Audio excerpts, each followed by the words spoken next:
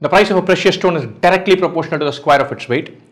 Sita has a precious stone weighing 18 units. If she breaks it into 4 pieces with each piece having distinct integer weight, then the difference between the highest and least possible values of total price of the 4 pieces. Nice. I can straight away sense, I don't know what is highest, what is lowest. I know if 18 breaks into 3 small pieces and 1 monster, that will be one extreme. 18, oopsie.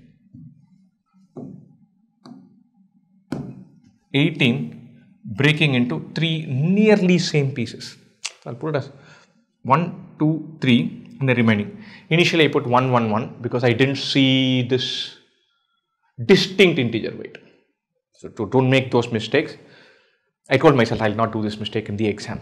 But when I was solving for fun, I made that mistake. So be careful, don't lose out on that. 1, 2, 3 add up to 6. This should be 12. Here all 4 should be almost equal. 18 by 4 is 4.5. 4, 5, 3, 4, 5, 6 works. Nice. So 18 square. Then the difference between the highest and lowest possible values of the total price of the 4 pieces will be 288000. Then the price of the original precious stone. So square this. 1 square plus 4, 2 square, 9, 144. This is one number. This into x.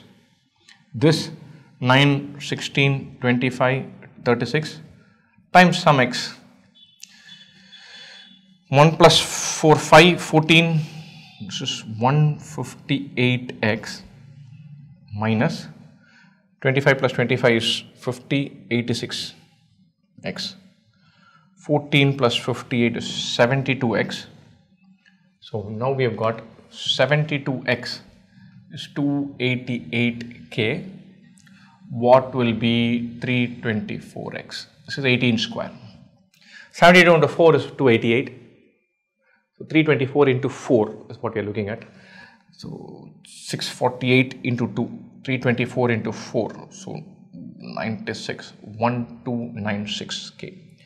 1296,000. So 96,000, 12,96,000 or 1,000,000, 1296,000 is the number we are looking for. And so one combination will be 3 small pieces and a giant. Another combination will be all 4 pieces close to each other in weight. Plonk one end, plonk the other end, and then simplify after that.